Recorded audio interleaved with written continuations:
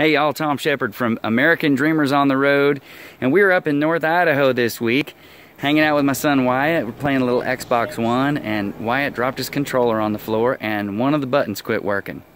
So we went to GameStop, and the controller was about 65 bucks to get another one, so we're going to fix it. So the first thing you got to do is take these little side panels off of the controller. You see there's like a little seam here. You can put your fingernail in and kind of pry them off. And don't worry that you think you're going to break them, but they don't break. They pop right back in when you're done. Now once you get those off, there are 5 screws that hold it all together that you have to take out. And one of them is underneath of the label, underneath where the batteries go. You're going to need a special bit. You just can't get it anywhere. I had a hard time finding mine. I ended up getting mine at Ace Hardware, but it's called a security bit.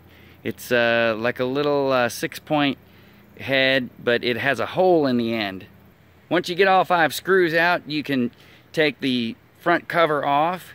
Now when my son Wyatt dropped his controller, it jammed one of the buttons in.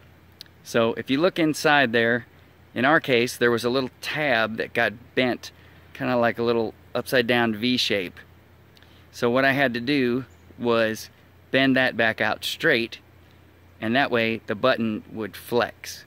It wasn't flexing before, so you'd hit the button and nothing would happen. So the button has to be able to sort of spring back, and this little piece allows it to spring back.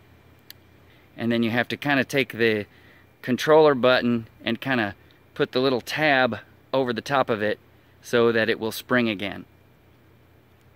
So now, all you got to do is put the 5 screws back in, and then snap the little side pieces back on, and you're good to go.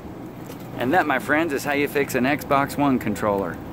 Be sure to follow us at youtube.com/AmericanDreamersOnTheRoad, and we will see you on the road.